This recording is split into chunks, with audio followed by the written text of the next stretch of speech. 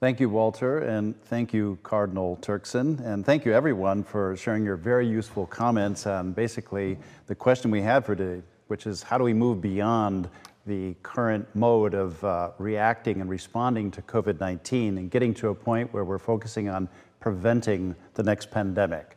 Because unless we treat the root causes, what we've heard today is another pandemic can come and it can be much worse. So just to remind you, we've been polling all the expert wisdom and suggestions from today and discussions leading up to this event together in a document, in a message to world leaders, which will first go to the G20 leaders who are meeting just a month from now in Rome. And that document is being made public also on our campaign website. This is just a quick look at it. You can find that at the URL that we'll post in just a minute. And we're asking anybody who's watching and listening today, have a look at this. And please give us your comments back by your close of business September 6th. And we will discuss any feedback. It's a work in progress.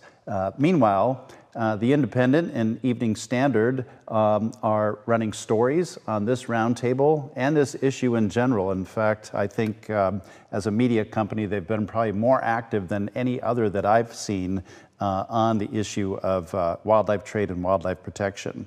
And we've been a proud partner of that company as well.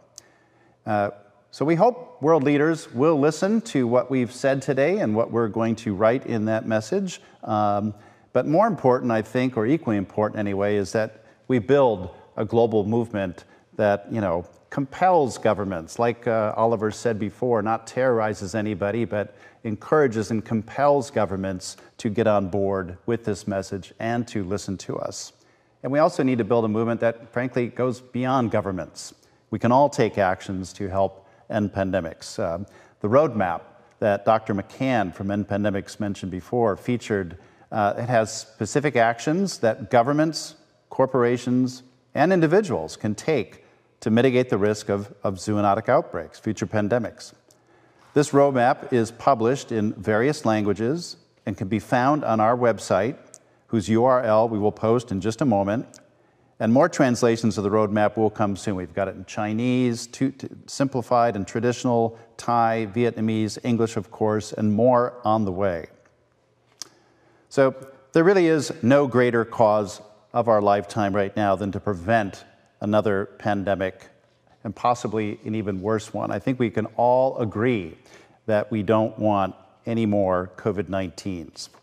And in the process of preventing a pandemic, we can make our world a beautiful, healthy, and safe place to live in. So we will have follow-up sessions, but let's act now. I would like to thank several people before we close now. First of all, I would like to thank the production team that's been behind the scenes. They've tapped people in from all over the world today. This event is going out on YouTube, Facebook Live. The Independent is covering it. I'm sitting here at a place called Town Square Ballroom in Green Lake, Wisconsin, which is the headquarters for Freeland. We've had people tapping in from the Vatican and Rome. We've had folks in Africa, South America, all over every continent in the world almost.